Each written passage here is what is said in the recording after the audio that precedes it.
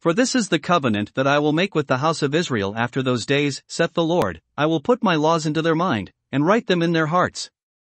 Hebrews 8:10. When God gave to Israel his law, the law of the first covenant, it was such a holy law that it ought to have been kept by the people. It was a just and righteous law, concerning which God said, Ye shall do my judgments, and keep mine ordinances, to walk therein, I am the Lord your God. Ye shall therefore keep my statutes, and my judgments, which if a man do, he shall live in them, I am the Lord. The law of the 10 Commandments is strictly just. It is such a law as a man might make for himself if he studied his own best interests, and had wisdom enough to frame it aright. It is a perfect law, in which the interests of God and man are both studied. It is not a partial law, but impartial, complete, and covering all the circumstances of life. You could not take away one command out of the 10 without spoiling both tables of the law, and you could not add another command without being guilty of making a superfluity. The law is holy, and just, and good. It is like the God who made it. It is a perfect law. Then, surely, it ought to have been kept. When men revolt against unjust laws, they are to be commended, but when a law is admitted to be perfect, then disobedience to it is an act of exceeding guilt. Further, God not only gave a law which ought to have been kept, because of its own intrinsic excellence, but he also gave it in a very wonderful way, which ought to have ensured its observance by the people. The Lord came down upon Mount Sinai in fire, and the mountain was altogether on a smoke, and the smoke thereof ascended as the smoke of a furnace, and the whole mount quaked greatly, and the sight that was then seen on Sinai, and the sounds that were there heard, and all the pomp and awful grandeur were so terrible that even Moses, that boldest, calmest, quietest of men said, I do exceedingly fear and quake. The children of Israel, as they heard that law proclaimed, were so amazed and overwhelmed with God's display of his majesty and might, that they were ready enough to promise to keep his commandments. The law of God could not have been made known to mankind in grander or more sublime style than was displayed in the giving of that covenant on Mount Sinai. And, dear friends, after the giving of the law, did not God affix to it those terrible penalties which should have prevented men from disobeying his commands? Cursed is everyone that continueth not in all things which are written in the book of the law to do them. The soul that sinneth, it shall die. It was the capital sentence that was to be pronounced upon the disobedient. There could be no heavier punishment than that. God had, as it were, drawn his sword against sin, and if man had been a reasonable being, he ought at once to have started back from committing an act which he might be sure would make God his foe. Moreover, the blessings that were appended to the keeping of the law ought to have induced men to keep it. Look again at those words I quoted just now. Ye shall therefore keep my statutes, and my judgments, which if a man do, he shall live in them, I am the Lord. This did not mean that the man who kept God's law should merely exist. There are some in these degenerate days who seek to make out life to be existence, and death to be annihilation, but there is little likeness between the words, or between what those words mean. He shall live in them, said the Lord concerning the man who kept his law, and there is a fullness of blessedness couched in that word, live. If men had kept the covenant of the Lord, if Adam, for instance, had kept it in the Garden of Eden, the rose would have been without a thorn to tear his flesh, and the enjoyment of life would never have been marred by the bitterness of toil or grief. But, alas! Notwithstanding all these solemn sanctions of the ancient covenant, men did not keep it. The promise, this do, and thou shalt live, never produced any doing that was worthy to be rewarded with life, and the threatening, do this, and thou shalt die, never kept any man back from daringly venturing into the wrong road which leadeth unto death. The fact is, that the covenant of works, if it be looked upon as a way of safety, is a total failure. No man ever persevered in it unto the end, and no man ever attained unto life by keeping it. Nor can we, now that we are fallen, ever hope to be better than our unfallen covenant head, Adam, nor may we, who are already lost and condemned by our sinful works, dream for a moment that we shall be able to save ourselves by our works. You see, dear friends, the first covenant was in these terms: you do right, and God will reward you for it. If you deserve life, God will give it to you. Now, as you all know right well, that covenant was broken all to pieces. It was unable to stand by reason of the weakness of our flesh and the corruptness of our nature. So God set aside that first covenant, he put it away as an outworn and useless thing, and he brought in a new covenant, the covenant of grace, and in our text we see what is the tenor of it: I will put my laws into their mind, and write them in their hearts. This is one of the most glorious promises that ever fell from the lips of infinite love. God said not, I will come again, as I came on Sinai, and thunder at them. No, but, I will come in gentleness and mercy, and find a way into their hearts. He said not, I will take 2 great tables of stone, and with my finger write out my law before their eyes. No, but, I will put my finger upon their hearts, and there will I write my law. He said not, I will give promises and threatenings that shall be the safeguard of this new covenant, but, I will with my Spirit graciously operate upon their minds and their hearts, and so I will sweetly influence them to serve me, not for reward, nor from any servile motive, but because they know me, and they love me, and they feel it to be their delight to walk in the way of my commandments. Oh dear sirs, may you all be sharers in the blessings of that new covenant. May God say this of you, and do this to you, and if so, we shall meet in the gloryland, to sing unto the grace of that eternal God who has wrought so wondrously with us, and in us, and for us. Coming directly to the text, I shall, first of all, speak upon the meaning of this blessing, secondly, upon the means whereby God bestows this blessing upon us, trying to show you with what pencil the Lord writes upon the human heart, and, thirdly, I shall dwell for a few minutes upon the exceeding grace of this blessing. First, then, I am to speak upon the meaning of this blessing. I will put my laws into their mind, and write them in their hearts. It means, first, that when God comes to deal with His own chosen people, really to save them, He makes them to know His law. The law still stands in the Old Testament, and our blessed Master, the Lord Jesus Christ, has condensed it into one word, love, and then He has expanded it throughout the whole of His earthly life to show us how it ought to be kept. So we sing, My dear Redeemer and my Lord, I read my duty in thy word, but in thy life the law appears drawn out in living characters. But, although we can read that law in the Scriptures, and see it wrought out in the life of Christ, yet it is needful that the Spirit of God should come and enlighten us with regard to it, if we are really to know what it is. Otherwise, a man may hear the 10 Commandments read every Sabbath day, and go on breaking them without ever knowing that he is breaking them. He may be keeping the letter of the commandments, and yet all the while be violating their spirit. When the Holy Spirit comes to us, He shows us what the law really is. Take, for instance, the command, Thou shalt not commit adultery. Well, says one, I have not broken that commandment. Stay, says the Spirit of God, till you know the spiritual meaning of that command, for whosoever looketh on a woman to lust after her hath committed adultery with her already in his heart.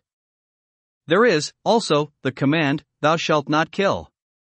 Oh, says the man, I never killed anybody, I have not committed murder.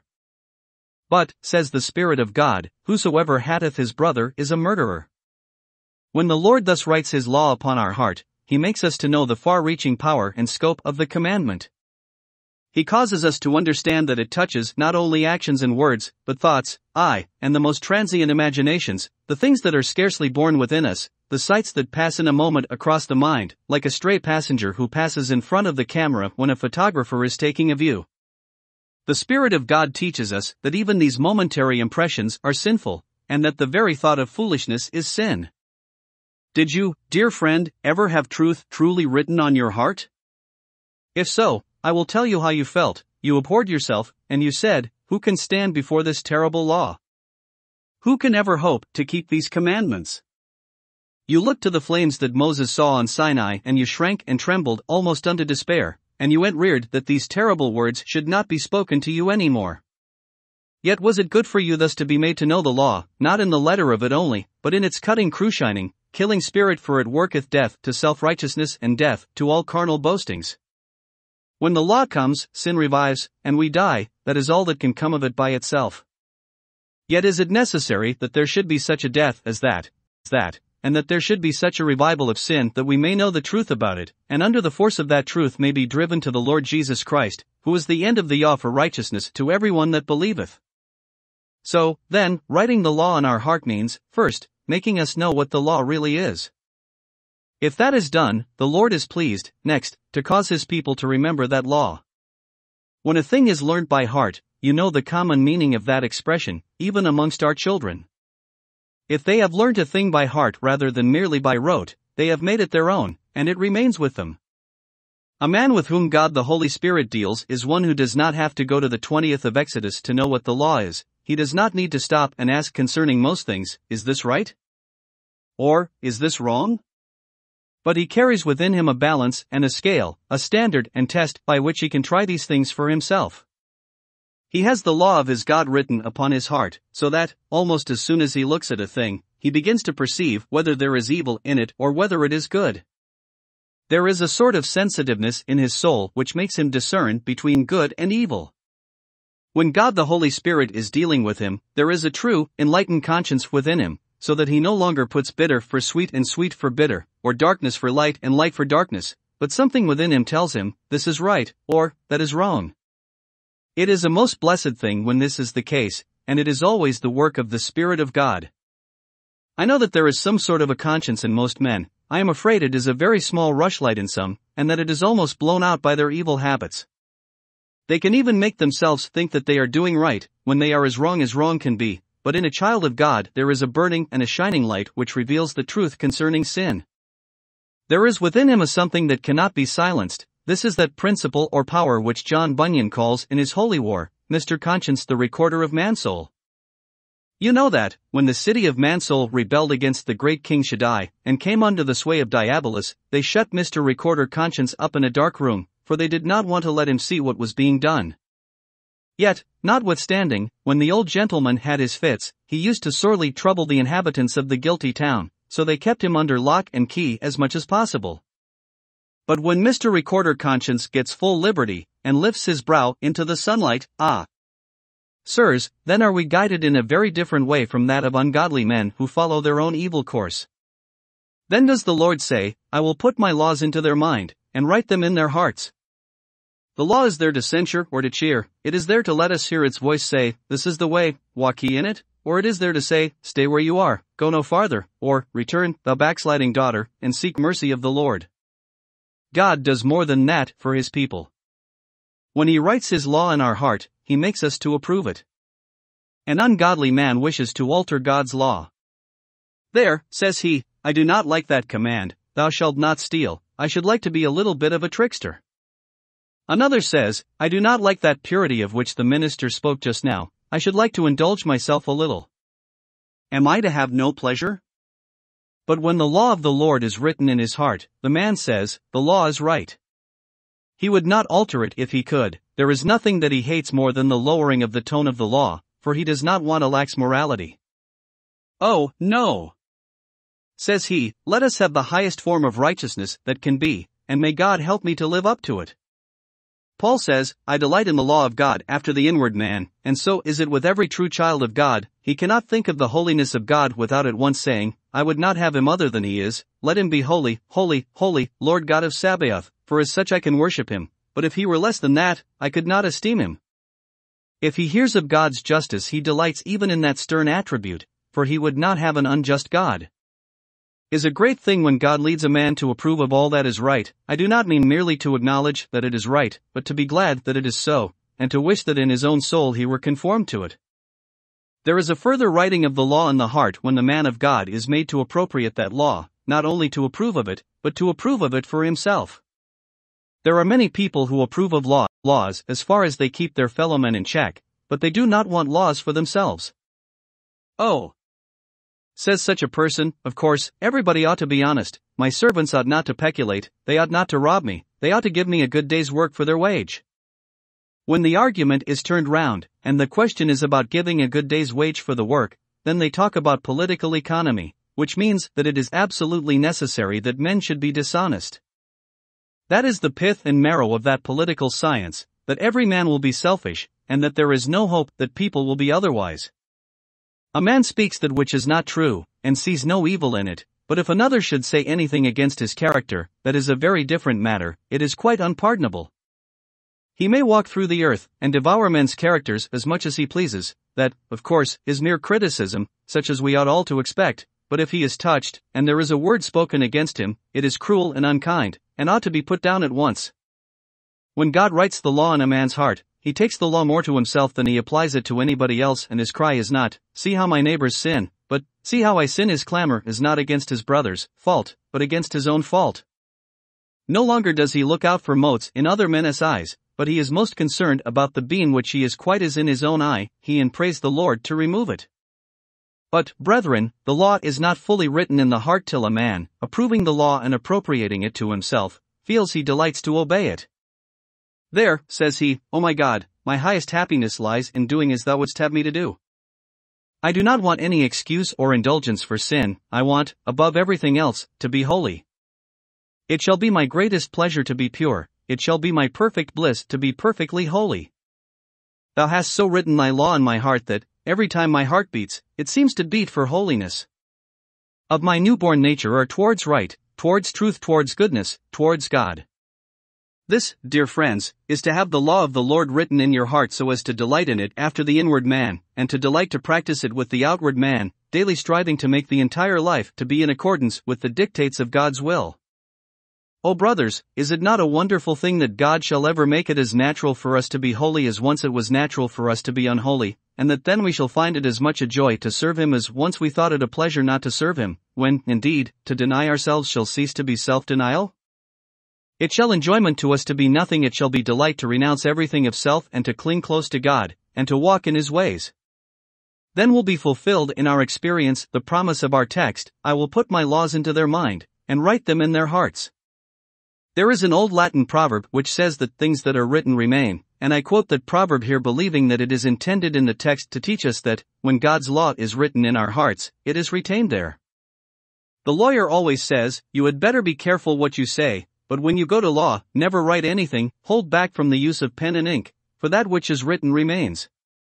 When God writes His law in our hearts, He writes that which will never be blotted out. Once let Him take the pen, His hand, and begin to write holiness unto the Lord right across a man's heart, and the devil himself can never remove that sacred line. So it is meant, in our text as a part of the covenant, that God will write holiness so deeply upon the nature of His chosen people that they may sooner cease to be than cease to be holy. He will so put His law right into their hearts that you must tear their hearts out before you can tear out their conformity to the mind of God. Is not this a wonderful method of writing the law in the heart? This is sanctification indeed. May God work it in each one of you. And He will if you are believers in the Lord Jesus Christ, for if you trust in Christ, you are in the covenant, and being in the covenant, this is the promise concerning you, I will put my laws into their mind, and write them in their hearts, and I will be to them a God, and they shall be to me a people. Thus have I spoken upon the meaning of this blessing. 2. Now, for a few minutes, I am going to speak upon the means by which this blessing is given, the pens that God uses when He writes upon human hearts, for I want you to notice this interesting process. First, God writes His law upon His people's hearts with the pen of gratitude. He tells them that Jesus Christ loves them, and gave Himself for them. He gives them a sight of the bleeding Savior, and tells them that their sin is put away by His death. Then, in return, they love the Lord with all their heart, and mind, and soul, and strength. The best way to make a man keep a law is to make him love the lawgiver. We thought at one time that God was a cruel tyrant, but we have learned that He is our loving Father. We could not have thought that He would have given His only begotten Son to die as the substitute for us, but, now that He has done so, we love Him with all our heart. There is one way of writing the law of God in our heart by giving us gratitude as the motive of a new life. The natural man's only motive for being good is, if I am good, I shall go to heaven, and if I am bad, I shall go to hell. That is the slave's motive, but the child of God is no more a slave, he has been delivered from his former bondage. He says, I am saved by sovereign grace, therefore I shall go to heaven. I shall never go to hell, that cannot be. I am God's chosen one, washed in the blood of the Lamb, and now for the love I bear His name, what was my gain I count my loss. My former pride I call my shame, and nail my glory to His cross. Chosen, not for any goodness of my own, but entirely of the free and sovereign grace of God, tell me now what I can do to show my gratitude to such a gracious God. That is one way in which the law of the Lord gets written in the hearts of His people. Again, the law is written in the heart by repentance working hatred of sin. Burnt children, are afraid of the fire. Oh, what a horror I have had of sin ever since the day when I felt its power over my soul. It was enough to drive me mad when I felt the guilt of sin. It would have done so, I sometimes think, if I had continued much longer in that terrible condition. O sin, sin, I have had enough of thee.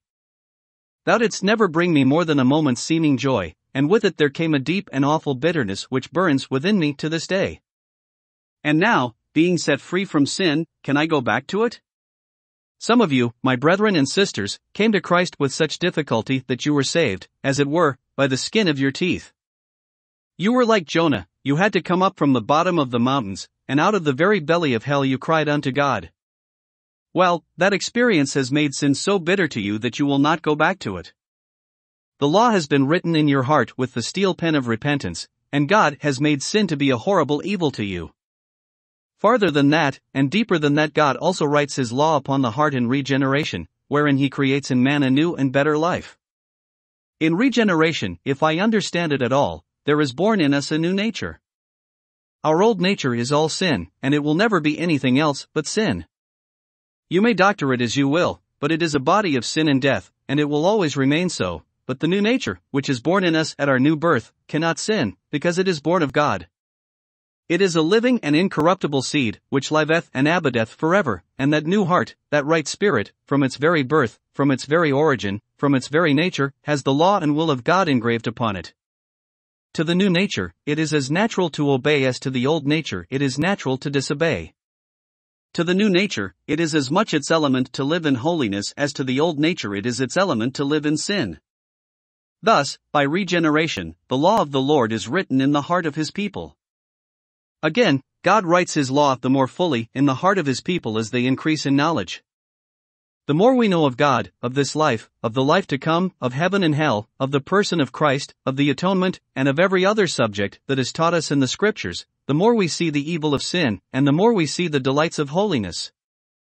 Why, at the very first moment of his conversion, man is afraid of sin because of what he has seen of it, but as he begins to perceive how sin put the Christ to death, how sin digged the pit of hell, how sin brought all the plagues and curses upon the human family, and will continue to curse generations yet unborn, then the man says, "How can I do this great wickedness, and sin against God?" Trained and educated in the school of Christ, the more he knows, the more he delights in the law and the will of God. And farther than this, dear friends, the law is written in the heart, as God makes the new life in us to grow and increase. Some Christians, I am sorry to say, have but little spiritual life. I spoke yesterday with a man of God who has been preaching the gospel in the New Hebrides, where till lately the people were cannibals, and, by God's grace, he has brought hundreds, if not thousands, of the former savages to become Christians, and the good brother, when he spoke of his hardships, said, but you do not know in England the joys of those who preach to cannibals. True, most of the missionaries who first went out were killed and eaten, and our friend escaped by the skin of his teeth. I looked at him again to hear what his special and peculiar joys were. He said, the joy of converting a cannibal to Christ is a greater bliss than can be known by you, who only bring ordinary people to the Savior, and, he added, I tell you that there are no Christians that I know of that excel my converted cannibals. If you want to see the Sabbath day sacredly kept, you must come into my place, and see how these people who used to be cannibals keep it. Those who were accustomed to eat their fellowmen, now never rise without prayer, and never sit at the table without asking a blessing. There is not a Christian household but has family prayer in it, morning and evening. These people walk with God, said the missionary, and live close to Christ, and as I look at them, it seems such a joy to have been the means of bringing these cannibals to Christ. I am afraid there are many nominally Christian people who are not half as good as those converted cannibals. What is the reason?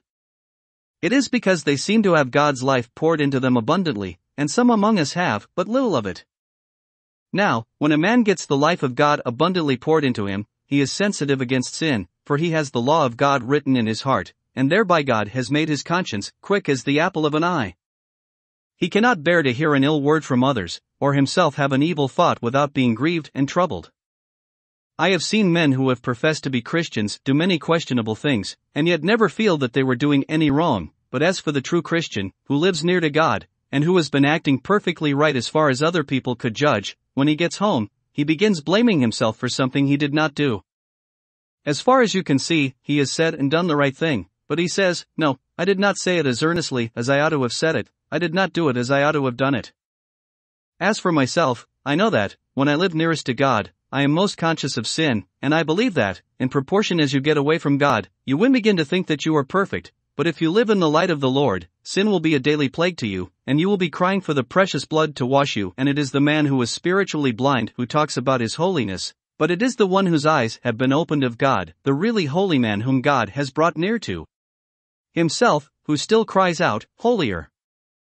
holier, higher, nearer, my God, to thee, nearer to thee.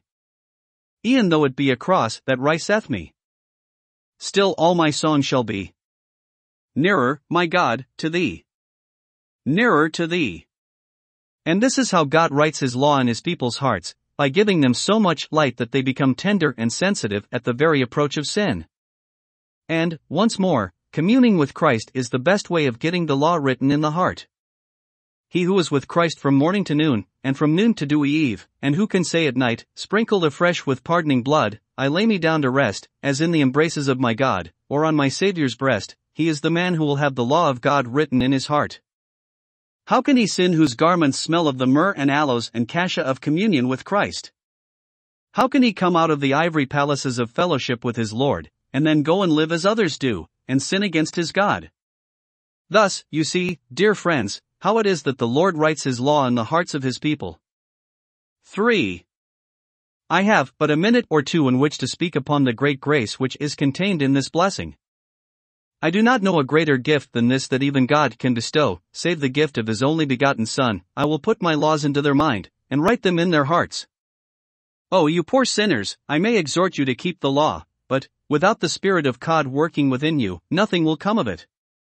But if God puts his law into your hearts, then you will keep it. Oh, that he might even now lead you to his dear Son, that you might see his law in the hand of Christ, and then feel that pierced hand dropping it into your heart to abide there forever. The great grace of this blessing lies here. First, God does what man would not and could not do. Man would not keep the law, he refused to obey it, so God comes, in the splendor of his grace, and changes his will, renews his heart, alters his affections, so that, what man would not do, God does. Man has also become so fallen that he cannot keep the law. Sooner might the Ethiopian change his skin, or the leopard his spots, than age that is accustomed to do evil learn to do well. But what man cannot do, by reason of the perversity of the flesh, God performs within him, working in him to will and to do of his good pleasure. Oh, what amazing grace is this, which while it forgives our want of will, also removes our want of power. And, dear friends, is it not a wonderful proof of grace that God does this without destroying man in any degree whatever? Man is a creature with a will, a free will as they sometimes call it, a creature who is responsible for his actions, so God does not come and change our hearts by a physical process, as some seem to dream, but by a spiritual process in which he never mars our nature, but sets our nature right. If a man becomes a child of God, he still has a will. God does not destroy the delicate machinery of our nature, but he puts it into proper gear. We become Christians with our own full assent and consent, and we keep the law of God not by any compulsion except the sweet compulsion of love. We do not keep it because we cannot do otherwise, but we keep it because we would not do otherwise, because we have come to delight therein, and this seems to me the greatest wonder of divine grace.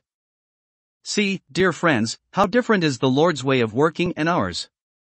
If you knock down a man who is living an evil life, and put him in chains, you can make him honest by force, or if you set him free, and hem him round with acts of parliament, you may make him sober if he cannot get anything to drink, you may make him wonderfully quiet if you put a gag in his mouth, but that is not God's way of acting. He who put man in the Garden of Eden, and never put any palisades around the tree of the knowledge of good and evil, but left man a free agent, does just the same in the operations of his grace. He leaves his people to the influences that are within them, and yet they go right, because they are so changed and renewed by his grace that they delight to do that which once they loathed to do. I admire the grace of God in acting thus. We should have taken tile watch to pieces, and broken half the wheels, and made new ones, or something of the kind. But God knows how to leave the man just as much a man as he was before his conversion, and yet to make him so entirely a new man that old things have passed away, and all things have become new. And this is very beautiful, too, that when God writes his law in his people's hearts, he makes this the way of their preservation. When God's law is written in a man's heart, that heart becomes divinely royal property, for the King's name is there, and the heart in which God has written his name can never perish. Some years ago, my esteemed brother, Mr. John B. Agoff, out of his great love for me, sent me a very valuable walking stick. It must have cost him a large sum of money, for it was made of ebony, and it had a gold head to it, with pieces of Californian quartz curiously worked into the head of the stick. I cannot say that it was of much practical use to me, but still I valued it as a present from Mr. Goff. One night, a thief got into my house, and stole my walking stick, and the man, of course, broke up the stick, and took off the gold from the head. He brought it down to a pawnbroker's not far from here. He had hammered and battered it as much as he could, but when the pawnbroker looked carefully at it, he saw the letters, Spurgon. "Oh," said he, to the man, "you stop a bit," which, of course, was just what the thief did not do. I got my gold back again because my name was in it. Though the man hammered it, there was my name, and the gold was bound to come back to me, and so it did. Now, when the Lord once writes His name in your heart, He writes His law within you, and though the devil may batter you, God will claim you as His own. Temptation and sin may assail you, but if the law of the Lord is in your heart, you shall not give way to sin, you shall resist it, you shall be preserved, you shall be kept, for you are the Lord's. This is the only way of salvation that I know of for any of you. First, you must be washed in the fountain filled with blood, and next, you must have the law of God written in your inward parts. Then shall you be safe beyond fear of ruin. They shall be mine, saith the Lord of hosts, in that day when I make up my jewels. Oh, blessed plan of salvation! May it be accepted by every man and woman here. And it can only be so by the work of the Spirit of God leading you to a simple trust in the Lord Jesus Christ. Trust Christ to save you, and He will do it, as surely as He is the Christ of God. God help you to trust Him now. Amen.